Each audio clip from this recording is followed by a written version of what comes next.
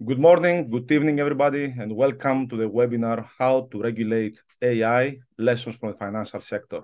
I'm Theos Evgeniou, professor at INSEAD, and it's a pleasure to have with me three wonderful panelists that I will introduce in a couple of minutes.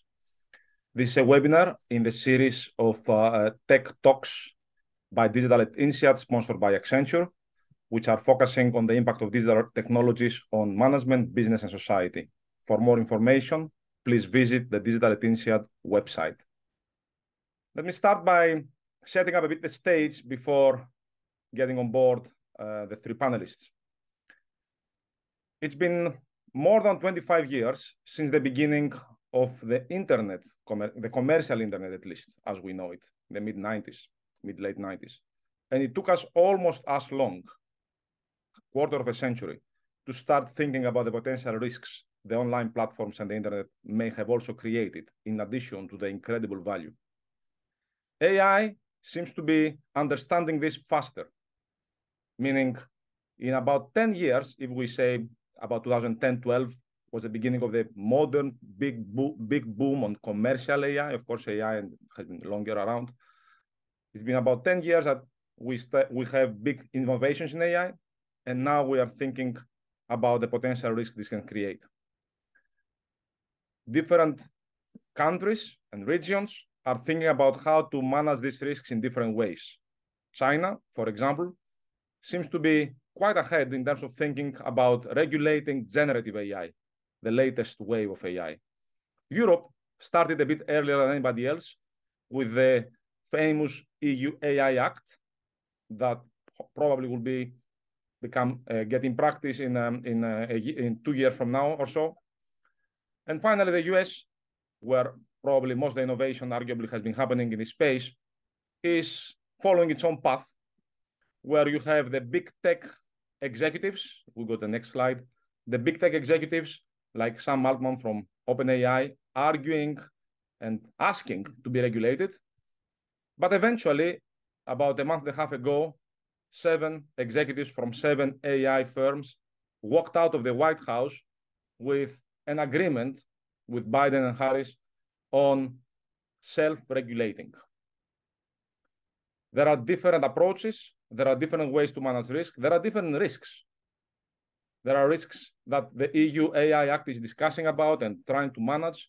For example, around the potential risks for critical infrastructure attacks, potential risks to democracy and elections, potential risks to education, negative impacts of AI, HR, any company using AI for HR, for example, and employment in general, and managing the workforce, law, applications of AI in law, legal applications. There can be multiple risks behind. Of course, one of the risks we all think about very often is the risk of illegal content online, generated by AI in large volumes, especially with today's technologies, which may even affect in ways that we may not be ready to react to the upcoming elections. Next year, about 3-4 billion people are voting. So everybody's waiting to see what happens then.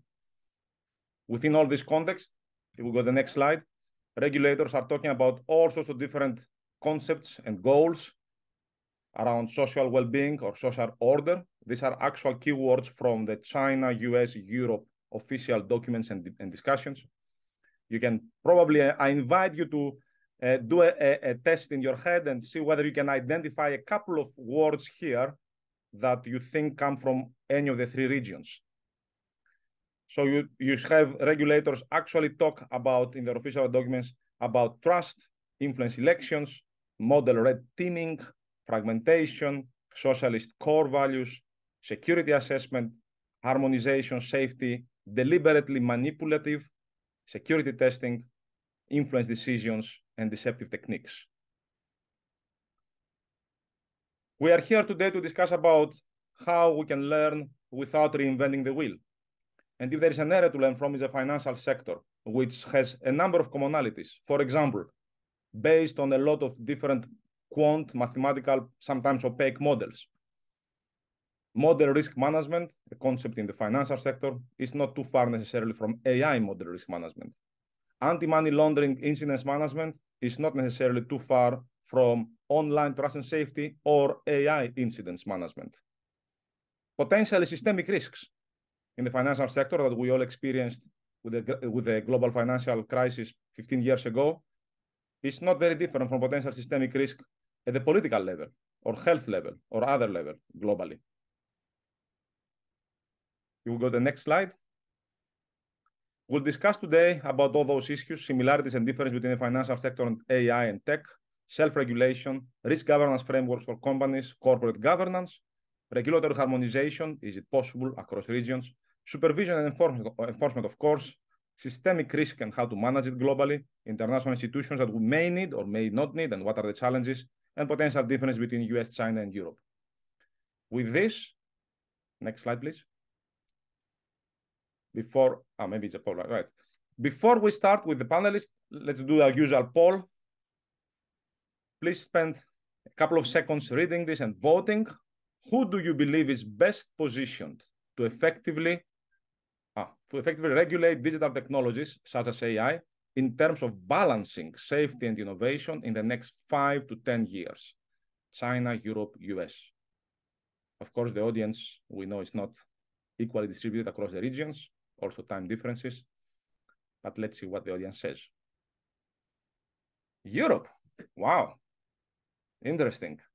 I must say I'm kind of surprised, but let's see, maybe you're right. Let's discuss all this with 3 really amazing panelists. We have with us today a member of the Supervisory Board of the European Central Bank and with long experience in the financial sector, Elizabeth McCaul. Thank you, Elizabeth, for joining us. You may turn on the camera. Also, Francois Candelon, Senior Partner and Global Director of BCG's Henderson Institute. Thank you, Francois, for joining.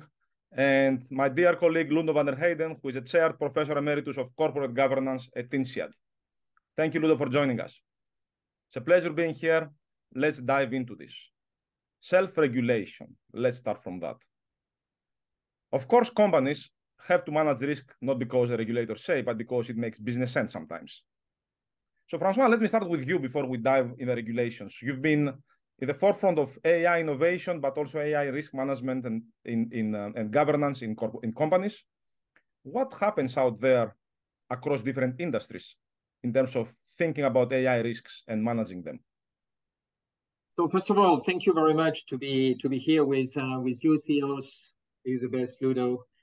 Thanks for inviting us. So I think that what the first point I would like to make is that when we think about AI risk, very often we think about the big tech companies.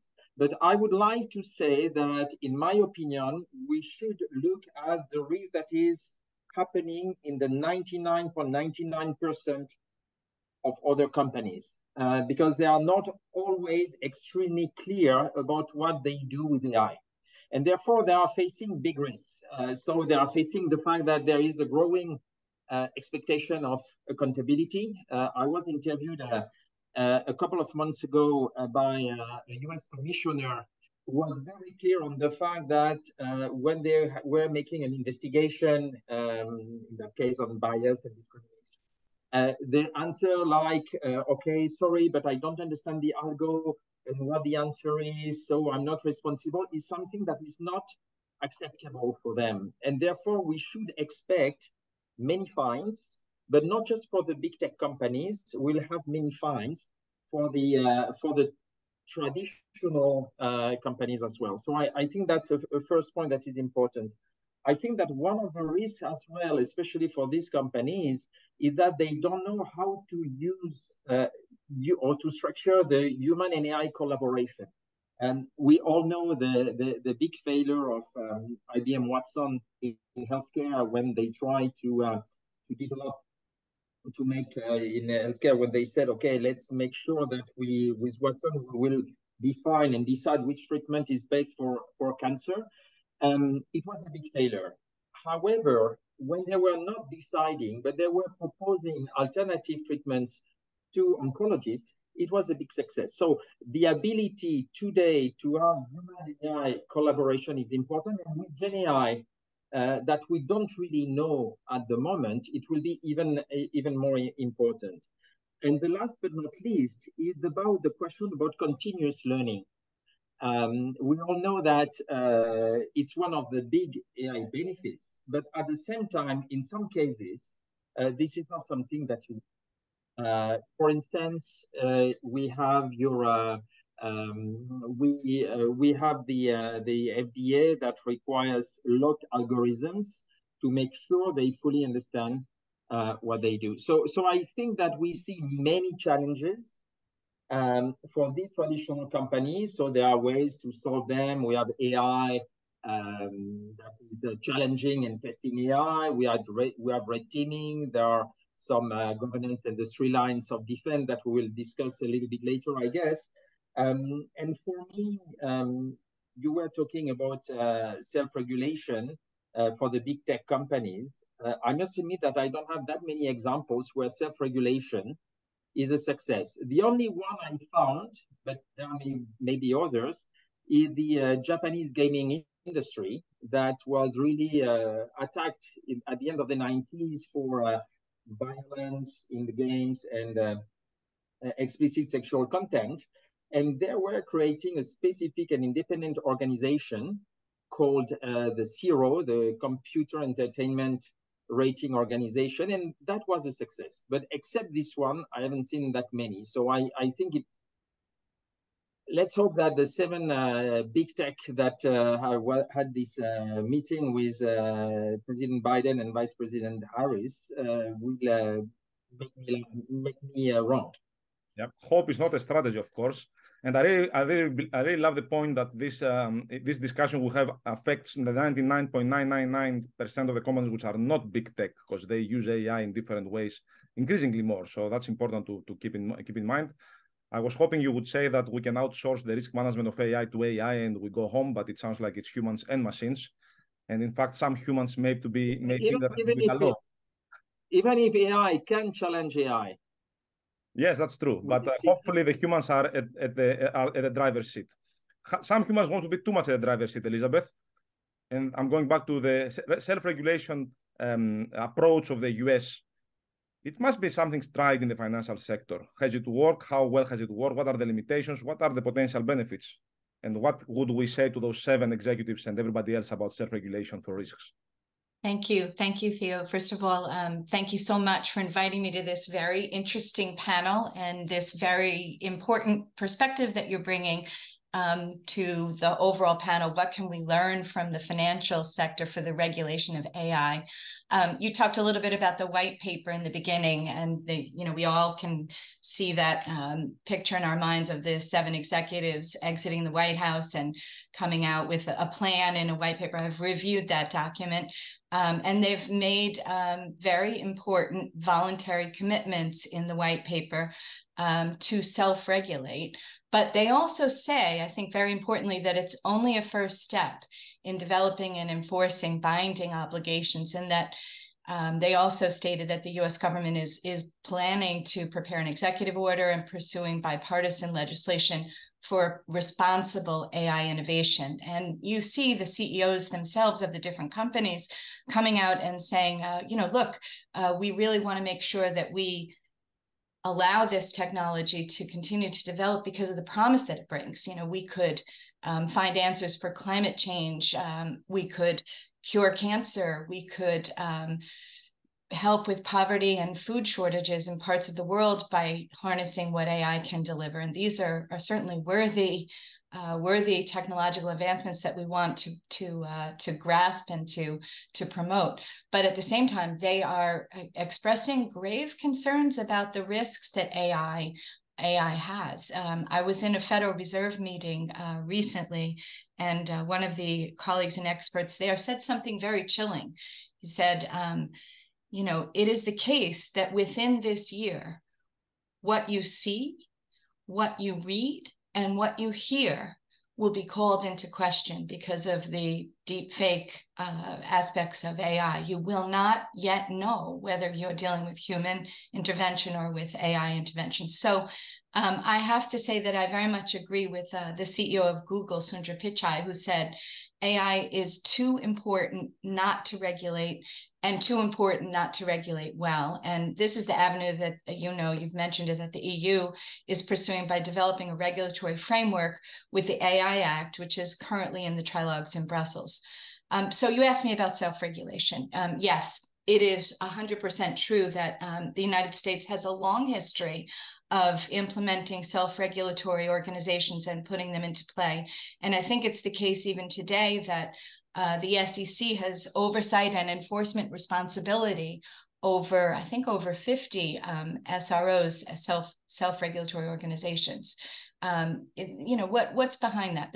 And so clearly the financial sector is no exception to the implementation of self-regulation. And if you look back into history, the New York Stock Exchange was largely governed by some form of self-regulation alone throughout the 19th and the early 20th century. And then after the crash in 1929, that changed somewhat, not completely, but with some enforcement responsibility and other things being put in place, with the SEC having some oversight over the national securities exchanges. But history is a stark reminder about the vagaries of self-regulation, and not least of which is the global financial crisis of 2008. And this raised very deep concerns about why self-regulation has limitations and is challenged in the financial sector. So proponents of self-regulation talk about efficiencies, monetary experience that are derived from a system of self-regulation. And then opponents, of course, talk a lot, and correctly so, about the inherent conflicts of interest when the business must regulate the very members that fund it. So there's really three areas that I might just highlight, which I think we need to think about when we think about AI self-regulation. There's first the conflict of interest question. This is clearly the most important reason to be concerned about having regulatory oversight, and the long list of financial crises is sufficient testimony to the risk that institutions may prioritize short-term profits and growth over the public interest if there is not a market instrument and structure that's in place. And that's especially worrying where individual failures in the banking sector, for example, can create systemic risk. And we can think about AI in this way as well. Enforcement, self-regulatory bodies don't usually have the authority, the funding, or the follow-through on the enforcement side. And then the third is fragmentation. Without a centralized regulatory body, you will have inconsistent standards and enforcement across different entities and jurisdictions. And my learning from a long career in financial services and in supervision is really that where you see a systemic failure is where there is a gap in oversight. So I think it's very relevant in the debate about how to regulate AI to talk about public regulation. I'm not only in favor because I work for a public institution. I really think it's an important discussion about how to ensure safe and secure and trustworthy AI, especially when the experts themselves are raising grave concerns and calling for oversight to be put in place. So I strongly welcome that the tech companies are engaged in the public debate. We need their expertise for sure as we design a more secure oversight system. Thank you, Elizabeth. And you also have a long private sector experience, so we hear a very balanced view, I'm sure. I'm reading recently a book. I've been reading recently a book about the impact of index funds and private equity on the political system, actually, eventually. And one of the points there is the actual positive impact, according to this a book by a Harvard Law School professor. The positive impact of the SEC that you mentioned was basically started after the crisis and the financial crisis of the 20s, right? So it's interesting to see the positive implications of releasing energy and innovation. However, I'll go back, and Ludo, I'm coming to you. I'll go back to your point you made about why self-regulation potential, because it's more efficient. It can be things maybe more efficient, more innovation. So Ludo, we've been working together also on what we call tech governance, also for startup, not just for big tech or non-tech. And one of the things that we've been discussing about is about how tech entrepreneurs, tech executives, but also anybody touching technology says hands off everything from regulation slows us down. We want to move fast, innovate. All this governance stuff is kind of just slowing us down. Why would one spend time on governance, starting from corporate governance, which is, as we'll go in a few minutes, one of the first lines of defense, second in this case. Why would one spend time on corporate governance and slow down growth, especially for technology? And what makes corporate governance and governance more broadly better or worse? And these are perfect governance. You are muted. You are muted. Thank you. The first thing I like to say is that there's a lot of fake news about governance, you know, so whenever you have an entrepreneur talking about governance being a failure, you always bring up a negative example of governance. So we are there for good governance. So I'm the first one to say is the last thing I want is bad governance. So I actually prefer in a certain way no governance than bad governance. But entrepreneurs like to, as the French say, entreprendre. So they like to sort of fill in the boxes or move outside the boxes. So there's something inimicable negative about governance. And what I've discovered in talking with some of the very successful entrepreneurs is, in fact, they are the governors, but they don't like the word. So all they do, they don't execute anything anymore. They just decide about, you know, investment allocations. They actually do governance, but they hate the word. So there is this allergy against the word governance. And a part of it is you know, part of the tradition in the US with the Republicans that we don't want government because government is bad, you know, and now try without government, you know, and we see what happens when government is really bad. So basically, what my big statement is to say every alcoholic, you know, will talk about self-regulate. The first thing he will say is, I'm not drinking, you know. And secondly, when I drink, I will not take the car if I'm drunk. This is self-regulation. I mean, this is crazy. So on the most basic principles, we do believe in governance because, you know, it's terrible. And we see this increasingly now with drugs, is that sort of these people are very dangerous.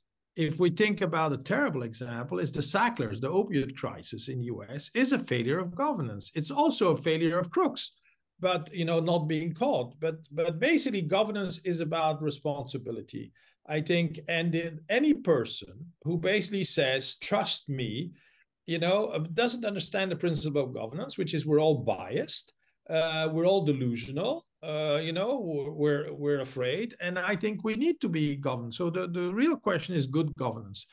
And if I go back to your question about entrepreneurship, it's the successful people who talk about we don't need governance. But actually, if you are successful and you're value creating, good governance allows you to continue creating. So the idea that the boards are limiting you, I've been part of boards that actually have encouraged the CEO to take risk because the shareholders, you know, were with it. So governance for me is very poorly understood. It's always seen negative. It's there. People are ideologically tied to it. The world is suffering from a lack of global governance. The world is not governed.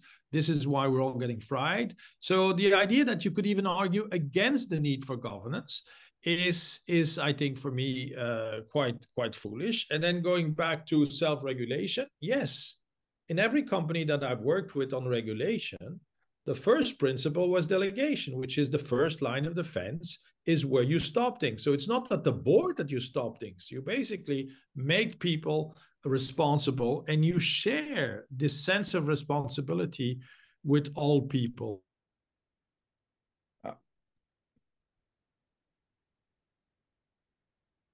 Did we lose Ludo? We lost Ludo, right? Okay. Well, we had a lot of good points here. Let me step in while Ludo is reconnecting.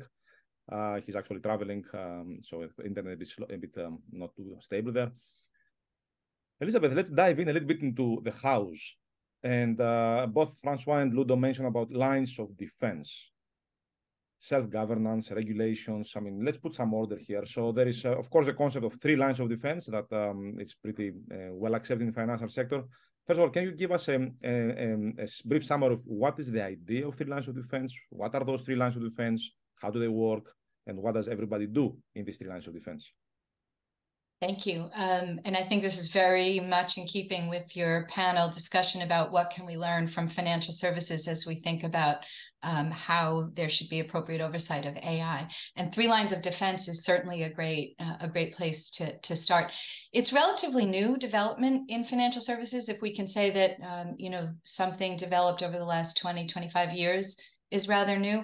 And it was developed in recognition of the fact that having an internal audit function, a control function alone, would not be enough to provide effective challenge for the risk-taking and risk-making exercises that are taking place in the bank, but that we need to have also a risk management mitigation model that's also put in place that provides challenge to the risk-taking activities.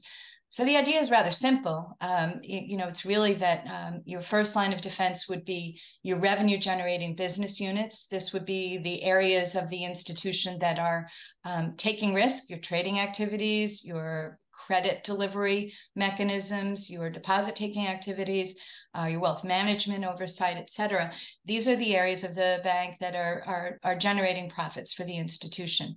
The second line is really the new development here, and that is the creation of a function within the institution that has the responsibility for identifying, monitoring, and managing and reporting the risks and providing challenge to the first line of defense in the way that it itself is managing risks. The idea is not that risk management takes over the activities of managing risk that belong to the first line of defense. There can't be an abrogation of this responsibility from the first line, but rather that the second line puts in place an important function that has a reporting line to the board of directors so that its independence within the institution is preserved. And risk management would also have compliance functions and compliance responsibilities so that there would be appropriate oversight, not just from a legal point of view, which often has advocacy responsibilities associated with it, but compliance responsibilities for providing effective challenge, for assessing risk, and for making sure that the institution complies with the full panoply of regulations that it is subject to. The third line of defense, and very important, is that internal audit function, which in most institutions already has a direct line to the audit committee at the board level. So it's an important development. It came about because of market busts. The dot-com crisis comes to mind, for example.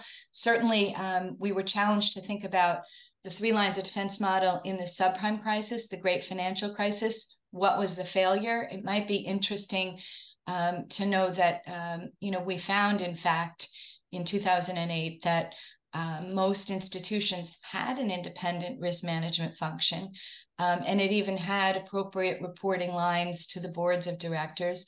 But it was an ivory tower structure, and it was so independent, so far from the CFO office, that it was not in tune with market correlation, market risk, and its models were out of whack with what was happening with the risk that was developing in the subprime crisis. So one of the learnings there is that we want to make sure that we're not creating an independent structure that is so independent that it misses the market on where the risk is. I'm an enormous fan of the 3 lines of defense structure. I think we continue to hone its capabilities. I think it works extremely well. It doesn't work well if it's not invested in. And this is a key thing, that appropriate resources, properly skilled resources. This is not a profit-making part of the institution. So sometimes it might be under-resourced. And that's a mistake, because it can actually preserve the profit-making capability of an institution if it's done appropriately. Very good point. In line with what Ludo was saying, I believe, unless you, I don't know if you want to add something, Ludo, on this last point of Elizabeth, on the value. I think yes, it's also value creating in terms of avoiding value destruction is value creation compared to the counterfactual, which is you keep going in the wrong direction. I mean, that was actually the financial crisis, which is, value creation is not just new growth. It's also avoiding value destruction. So I think that part should be emphasized as well. And then I think this is probably the area in which AI can benefit for. The practice now is that in banks and in financial institutions, the 3 lines of defense is working. I think Elizabeth has said this, it's not perfect, but it's working, it's accepted, and it's a practice. And I think the problem in the beginning, people didn't react that way. So it's very important as well to learn the practice, to become efficient. But the first thing in governance is effectiveness, which is we need to stop bad things from happening, and we need to stop them early. That's and I think that's what the 3 lines of defense is. I think AI has a long way to go to integrate that practice, but at the same time can start from what probably is 4 centuries of experience in the finance world about control and governance. We can go back. I'm now visiting the Dales here in Yorkshire. You occasionally still hear about the South Sea bubble. That was a big failure of regulation where everybody was involved, including the king, and that should not have happened. And so basically, yes, 3 lines of defense. I will just finish with 3 lines of defense, which is a different way, which is the corporation should self-regulate.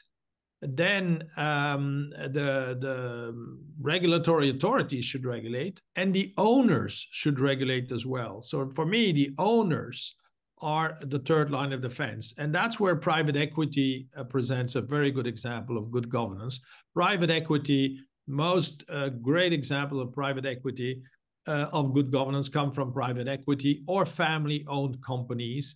And you don't get to be 300 years old if you don't have a good governance system in place. Thank you, Ludo. Thank you, Ludo. It's important to keep in mind the timelines here. AI is still really, really young, and so are the tech people. It's very interesting for me always to sense some kind of arrogance, and we know it all from the tech people, myself being a tech person, and trying to remind everybody, including myself, that we are still really, really young in the context of centuries of lessons from other sectors and fields.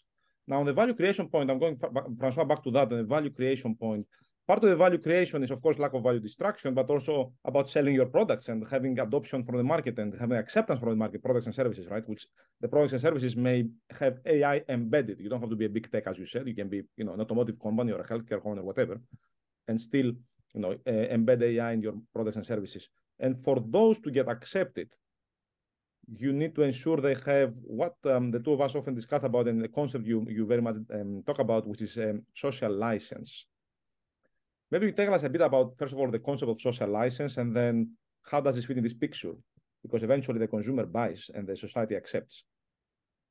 I think that's a very important point, but maybe before I come back to that, I would like just to come to these 3 lines of defense, and in the fact that in many corporations, they are not implemented why they will use AI. So they can learn from the financial institutions as well, but they are not always extremely strong there. But what we see that in the company that we're able to develop responsible AI models and so on, instead of being a problem or a roadblock to innovation, it actually helps. And the more you are structured, the better you are on this. And I will come then and expand to the social license, but even on what we call responsible AI, on fairness, transparency, and so on, it actually helps. And it is value creator. So I think that today, with AI, and especially with generative AI, it's absolutely critical for corporations to enter into this mindset if they want to sell their product. But as you said, their product is not just about being responsible, fairness, transparency. I think that there are 2 things that we need to add if we want to have the social right to use AI opposite to the legal right. And to this responsible AI, I add, and I wrote a piece in, let's say, MIT SMR on that. We need to add 2 other things. One, which is about the risk return potential, and this can be very different by region. I was working in China. I've been working for many years in China, and I was working in Western China in hospitals, and there they really lack GPs. And therefore, having a great diagnostic for their lives is absolutely critical. And this is why they are really willing to provide their own data. And the question of privacy, or you could say China, but it's less about China than about the fact that, okay, it's more the Maslow pyramid and the need to really say, okay, I want to be safe and safe. And at the same time, in Europe, we have a very different perspective.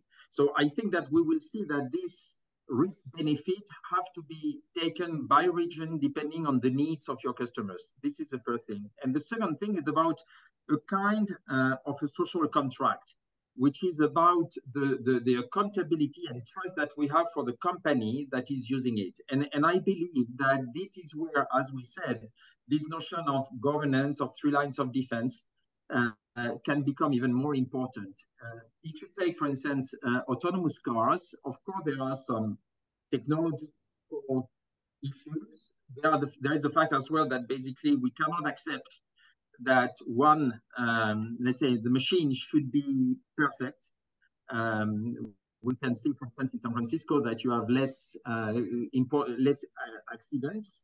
Much less accident than what you used to have without it. However, as soon as there is one, you stop everything. So, but this is the way we think about machines, and this is on the way in our imagination how we see machines. However, I think that we are facing a problem of accountability and trust. What would happen if it were hacked? Cybersecurity. Do we trust the companies that are doing it? It's very difficult. Yeah. Thanks a lot, Francois. I mean, the concept of algorithmic aversion and therefore lack of acceptance and requiring higher standards from technology and AI is very interesting. I mean, I like to call it machine racism from humans. But anyway, that's kind of Ludo, maybe you might have a comment on that. Or... Yes, I think first, I think in terms of the aversion to regulation or regulation being built on the past, I think this is the what is commonly also misunderstood, which is the comment of COVID was that it was new, and therefore everything had to be started again, and the previous regulation didn't apply, etc. But in fact, in most cases, you have patterns that are common. So the emergence of the destruction, the emergence of the value destruction is idiosyncratic, but the patterns are repetitive. And I think regulation goes for patterns. That's, I think, what I would say. And I think the people who went for patterns, for example, in COVID, were the people in Taiwan. They were observing, they were looking at patterns. And of course, pulmonary viruses had existed, and COVID was not completely new. So I think that's my comment on the question, and also trying to answer Francois, is that regulation builds memory, and the world changes, and the system needs to be adjusted. And somebody needs to be in charge of adjusting the system. And I think you cannot let a firm be responsible for the adjustment. If you knew that the stock market was failing, then you would take advantage of that as an investor. You wouldn't start changing the market. You would just invest like crazy. And that's why I think you need to have somebody who takes care of what is called the public interest, and not assuming that the actors are not socially responsible. It's just that it's again a layer of defense. And information is a public good. And I think we still do not understand the impact of AI on the current dysfunctioning of democracies, for example. It's not that this is going to happen. I think it's happening in front of our eyes, and we need to react to it quite quickly. But I'm not sure I fully responded to Francois' One sort point of pitch. you covered, Ludo. You also covered part of a question that we see from the audience, which is about regulations, especially an experience we have from the financial sector is that the regulations are often trying to catch up with the next crisis. And your point about the memory it creates and the continuous learning partly answers that question. I don't know if, Elizabeth, you have something to add on how can regulations actually be before the next crisis, this time potentially because of technology. Is there something we can do to improve this, to minimize this? Yeah, absolutely. You know, and I love the question about, you know, how do we become more forward-looking? And Ludo, your comment about creating memory, I think what it is, I would maybe just elaborate on that. We need to create muscle memory. I mean, you know, that we have a phrase in the US, and forgive me for using it, but it is, there ain't no education in the second kick of the mule. And so what does that mean? It means we need to learn from the past. And, you know, it's always, you know, quite astonishing to me that we continue to need to learn the lesson that the financial markets are interconnected, and that there is contagion risk that occurs across the globe because of the development of the global marketplaces. Shocks in one country quickly spread, and they don't stop at national borders. So it's very clear, and it's been clear, especially since the great financial crisis, that far greater cooperation and a more global approach to regulation and supervision needed to be put in place. And so we created, of course, the Financial Stability Board under the G20, and you've seen very intensive work of the Basel Committee in financial services since 2008. And this is a testimony to the insight that there ain't no education in the second kick of a mule, and we need to develop muscle memory so that we can be more forward-looking about where risk is starting to emerge and become something that can threaten financial stability. So, you know, I think that, and you will have heard me say this in many fora, failures, systemic failures occur where there is a gap in oversight. In the past year, we've seen, we've borne witness to the failure of Signature Bank in the United States. We had the failure of FTX. We had, of course, the failure of Credit Suisse. We see that there is, you know, when I focus in on the tech aspects of this, there were connection points in some of those places to the development of technology and to some of the interrelated risks that the financial services sector has to that, especially in the case of Signature Bank, and especially, of course, in the case of FTX. These are, you know, pointing to some gaps in the oversight. And I think, you know, what we really need to be looking at internationally is, you know, a set of principles that imagines that we put far greater development toward a framework, a regulatory framework and oversight of AI, recognizing that it can affect financial services and that there is an interconnectedness there.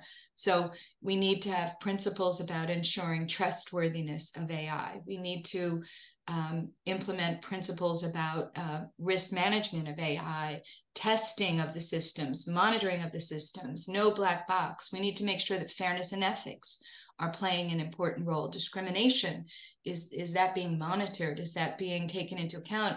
Or, you know, if not, would we end up having lending that would create more risk in the overall system? I think, you know, there's concern expressed by the tech executives about security of the systems and how these AI systems could be subject to cyber risk, to hacks, or even, you know, maybe most worryingly, that they could be released as a breach of security before they've been completely tested. These are, you know, we need a collaboration and a cooperation on that on the international front so that there isn't a release of a system that can do harm to our society or do harm to our economy. So, you know, these are questions of our age. The head of Microsoft said, this is the challenge of the 21st century, AI, and we need to use the muscle memory that we've developed in financial services from crises that, you know, have had the effect of bringing economies to their knees. We need to build on what we've learned there and put in place an appropriate international framework, in my view, because if only one part of the market is overseeing these aspects, we won't be able to cover the interconnectedness issues that I think raise gaps. Thank you, Elizabeth. And this is a topic that is gaining steam from what we see, the topic of global interconnectedness and potential gaps, with powerful AI systems being released potentially before we fully understand how they behave, and being used potentially by anybody globally for whatever reasons. I mean, one way to sometimes people compare I mean, it's a bit exaggeration, but let me exaggerate along those lines. Compare AI risk with, nuclear risks, let's say, right? So again, exaggeration potentially.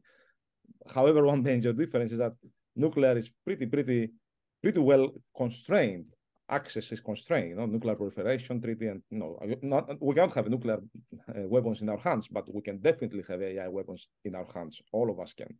And that's a major difference, which may require even more careful filling of the gaps and building of muscles, including global institutions, as you mentioned.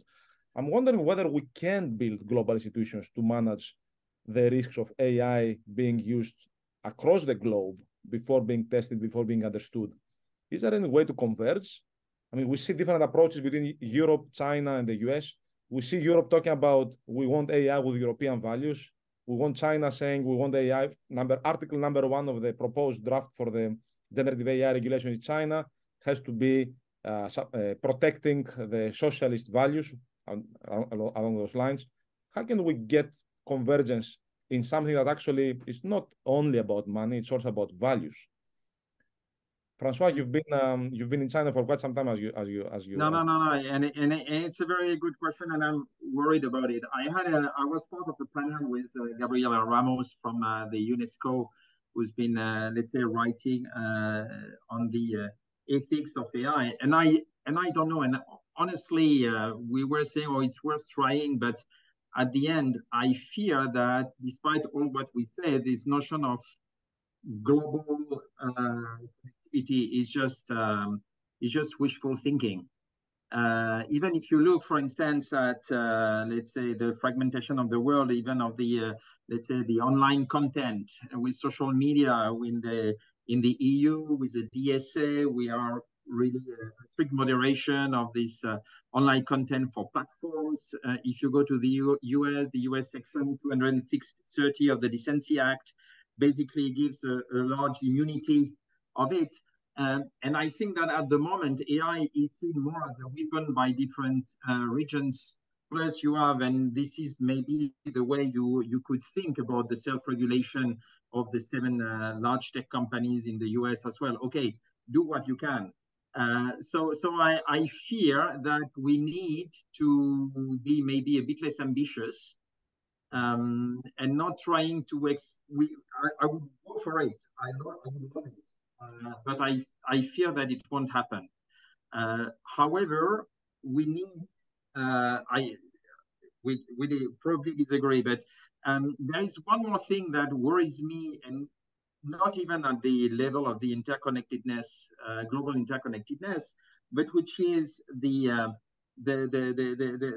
vast, I would say, knowledge asymmetry that we have on AI between the firms and the regulators, which is, I believe, much larger or broader than the one we have in finance, for financial institutions. So how do we make sure that we make companies go hand in hand with the regulators to do it? So it's a little bit the way the Chinese are moving forward.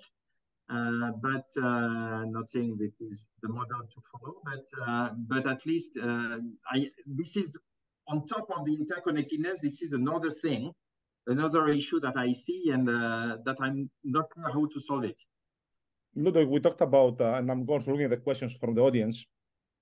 We talked about collaborative learning potentially between companies and regulators, and also across regions. Any comments on this, and what does it mean in practice? What can we do? Oh, in my practice, whenever there's a failure, somebody knows. So basically, the information is in the system. There are actors who know it, and that's the call for responsibility, which is, will this information travel? And that's a question of interconnectedness. And it's also the ability to send a signal and then to receive the signal. So I would say a big part of 3 lines of defense is that the 3 lines must talk to each other and must have open access to each other. This is a bit complicated, but I think Elizabeth will be the first one to smile when I say this. When you talk to bankers, they sort of misunderstand what regulators can do for them, and they sort of have this adversarial relationship, and I think that's very negative. I think this is now overcome, and I think that openness needs to come, and this is where my answer now, jumping ahead, is that we need AI for governance, which is this is what I call Turing's law, which is only a man with a machine can defeat the machine. So we do need progress on AI that is applied to detecting errors early in a way that people are not worried about, so that corporations are open for it. And I think that, for me, is the research. Now, that will actually depend on the values of the actors, but we need to design systems that are self-regulating in a good way. But let's not forget, you mentioned nuclear. At some point, it was a nuclear attack planned by Russians on the West. And it only was because one commander, the final commander, didn't trust the order that the nuke didn't come out. So it's not that we avoided nuclear war, but thanks to actually humans being responsible. So we need to work on two questions: global responsibility, and I very much believe in global regulators talking to each other, because there is a view that, and I think, as Elizabeth says, the muscle is in the regions. So there's no way the Europeans will allow the Americans or the Chinese to regulate. The muscle must be region. But that doesn't mean that the brains and the hearts and the minds cannot talk. And I very much believe that the future should be first on catching this, creating sort of a global institution where the world, somewhere in the world, this probably can only be a UN agency, but maybe can be another agency as well, which actually talks about the risks of AI. And you cannot regulate things that you're not aware of, and you can only become aware of things by talking. So my feeling is we have this dual system, or this triple system. Corporations should become more responsible. Regulatory agencies are needed, and then the progress in terms of the muscle will be regional, but the overall governance of the spirit of AI, or being aware of the dangers of AI, must be done globally. And I think that's where now, in a certain way, I regret G20 is becoming more powerful, because the UN is very inefficient and very ineffective. So basically the world is giving G20 more leeway. We're opening another big topic over here. I'd like to go back to some questions as we close from the audience. How does good look like? And maybe we start, Elizabeth, with you about AI. Of course, let's take the financial sector. I don't know how the financial sector regulators think about AI in the financial sector. So we're changing a little bit the topic here. And I'm sure there are discussions about how to regulate AI in the financial sector as it's used in the financial sector, right? What does good look like, and how do we know that we make progress in terms of regulations working better than before? Let me start just by validating Francois's comments that we need to imagine probably some very big issues globally that need to be addressed, but we have to walk before we run, and we have to start in our backyards with how we supervise. The fact is that AI is being used by financial services now.